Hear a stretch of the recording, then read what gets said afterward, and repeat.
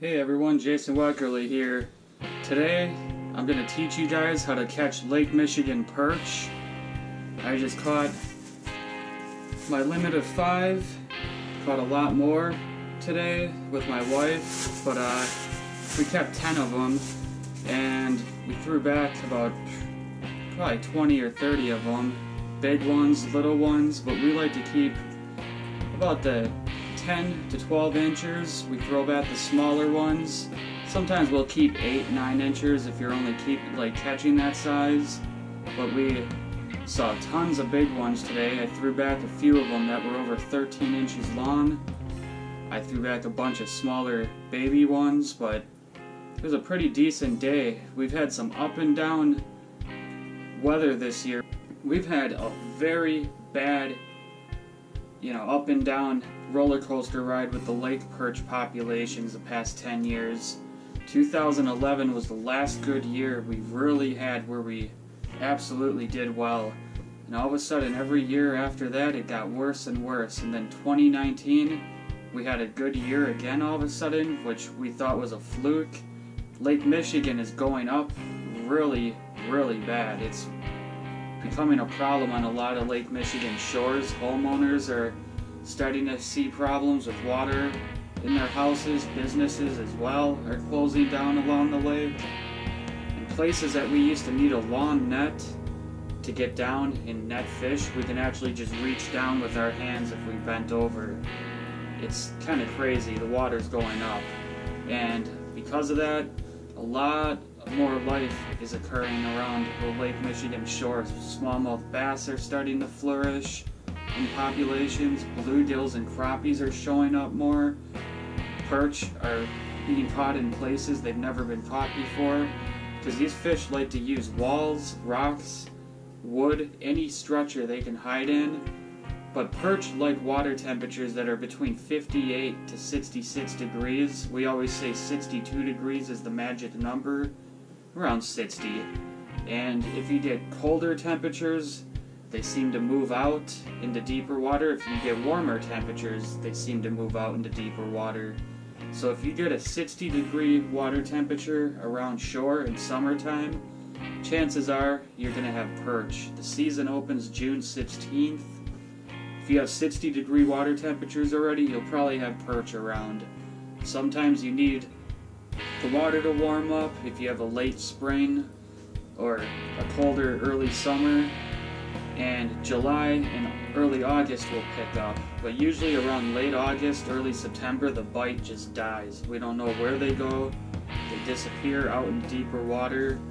And it's been that way ever since I was a kid. I've been following these perch since the 1990s, over 20 years. And there was a closed season back in the 1990s even, because they were trying to bring back the numbers of perch. And even when we were salmon fishing, we were catching tons of perch when the season was closed. So now that the season, the population's a little bit worse, we don't see closed seasons or anything, but the 5-fish bag limit hasn't helped the population. I don't really understand personally the 5-fish limit, because you can go out on a park pond in Milwaukee, keep 10. You can go out on an inland lake and keep 25, but it's good luck finding jumbo perch anywhere anymore, which is sad, because a lot of people really devastated the populations on a lot of the inland lakes. As soon as something is found out, if you find big panfish, try to keep it to yourself, because that lake will get absolutely hammered if you don't keep it to yourself. A lot of people like to post fishing reports, stuff like that. There's spots on Lake Michigan I won't even give up. If you know a good spot, try to keep it to yourself, because we're starting to lose public shore access because people are just leaving litter all over, and then people complain, and if they complain enough, you can lose your rights to fish a public shore spot. So just make sure you pick up your trash. Make sure if you find fish, keep it on a down low. Not every spot's a secret, like the main harbors and stuff, but you will find these perch in really small locations, and you can get 5 people in there and that's too many people. It's like these fish are just being found all along the lake shore. If you take your boat, you can find them along rock eddies, or jetties I mean. You can find them around rock walls, weed beds. Sometimes if the water temperatures change, they'll push inside of a marina and use weeds for structure, and if that water temperature gets too warm, they'll push back out.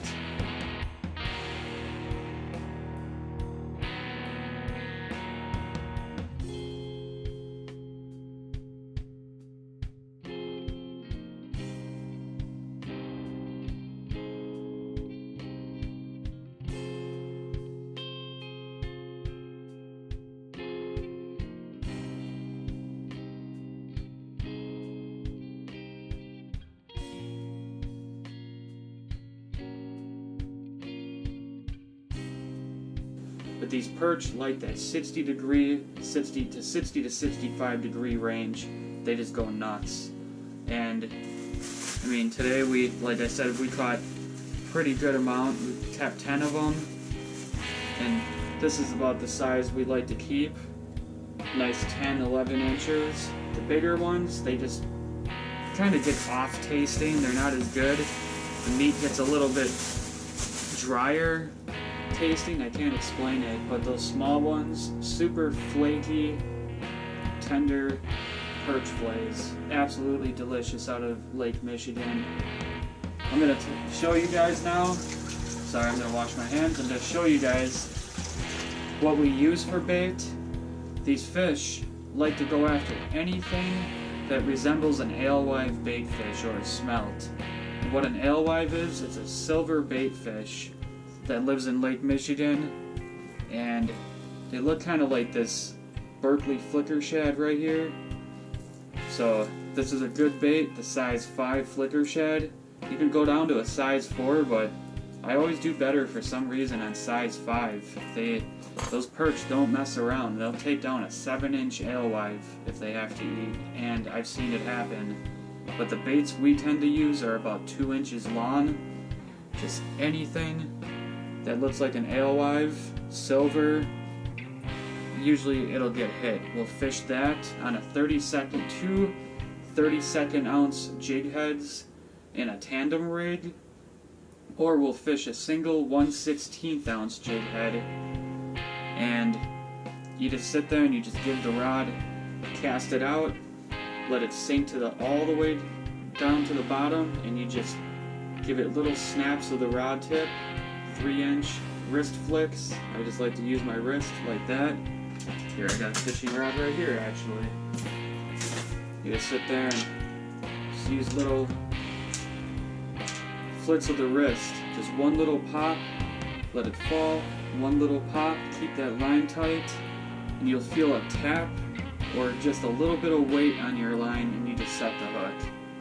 But we like to use 6.5 foot light action St. Croix rods. This is a St. Croix Triumph 6.5 foot with a little Fluger Tryon reel. For jigging, I go with 8-pound Power Pro braid. It's got a 1-pound test diameter. What that means is braided fishing line, it's actually thinner than normal monofilament line, and an 8-pound test with a 1-pound diameter means it's got 1-pound monofilament diameter. So this line is like 1-pound test, but it's got 8-pound breaking strength. But braided fishing line that says 8 or 10 pound, you can practically haul in trees with this stuff. It's a very strong fishing line. I don't believe the 8-pound breaking strength. I mean, I've reeled in king salmon that were 15 to 20 pounds just fine with that, where if I was using an 8-pound test mono, it probably would have broke. So I like the braided fishing line connected to a fluorocarbon leader. I go with 8-pound test fluorocarbon, 8-pound test braided fishing line.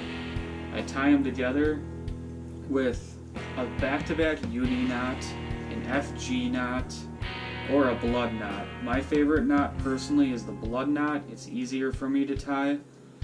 People don't think it'll work. I've seen a lot of people online, like on forums, talking about it, saying that the knot slips.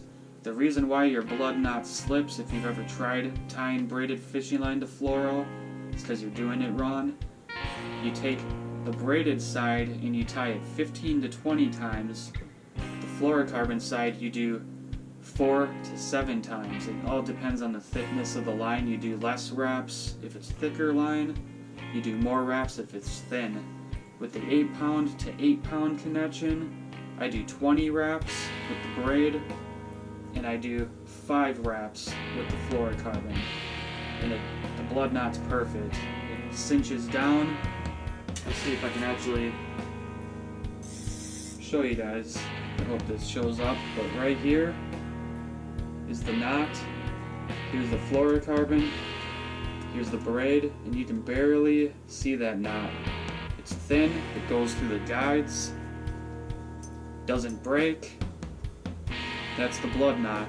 And I stopped using swivels for connecting leaders because you can knock the front guide of your rod tip out using a swivel. Not worth it when you're using a $100 fishing rod. So this is a St. Croix Triumph. It sits in a 1/2 foot, but you can go with any ultralight, any medium light, any light action.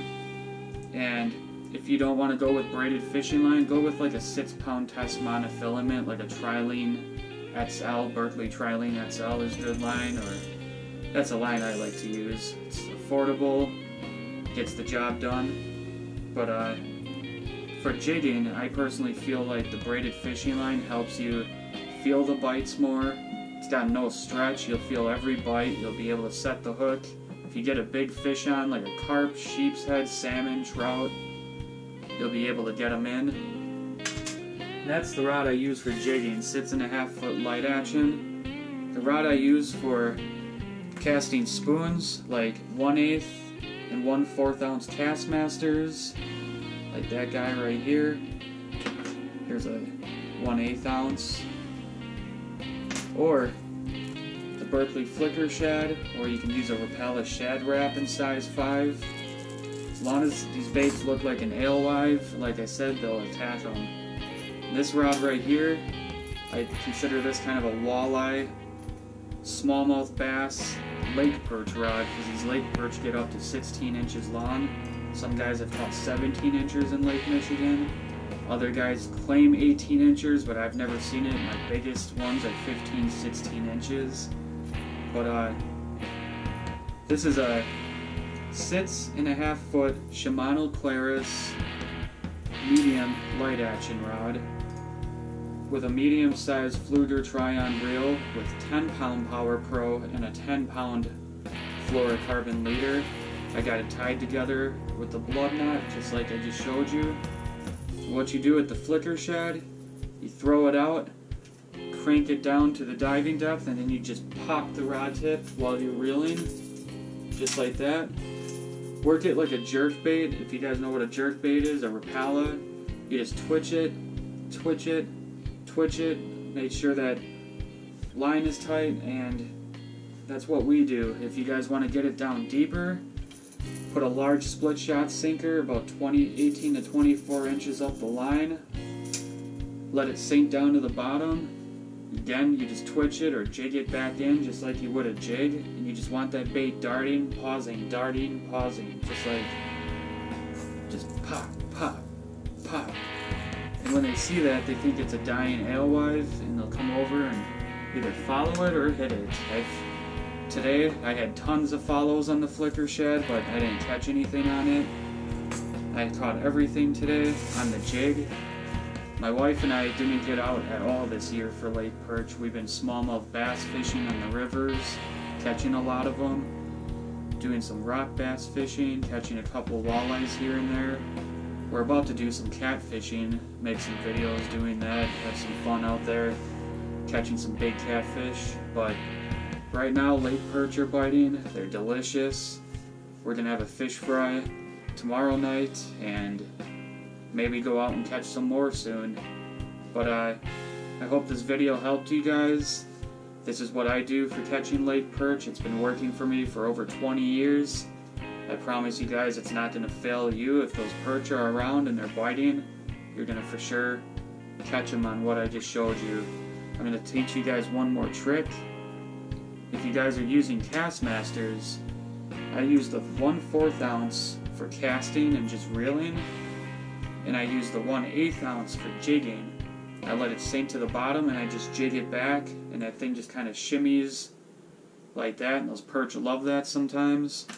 And sometimes you just need a cast and reel, and that heavier one gets out there and it's got a nice action. It's about the size of the alewives that they eat regularly. But like I said, I've seen these perch take down some huge alewives, and as you can see, they got a pretty big mouth. So this bait right here, they have no problem going after that. But we got our 10 fish today. I gotta flay these guys, which I won't put you guys through seeing all the blood and guts. But I hope this video helps you guys, because like I said, it's what I've been doing for over 20 years, and I've caught a lot of perch in my lifetime. So if this video helped you guys, subscribe to my page, hit the like button, share the video. This is Lake Michigan perch fishing for you, and if this works for me, it's going to work for you. Good luck fishing out there, and take care.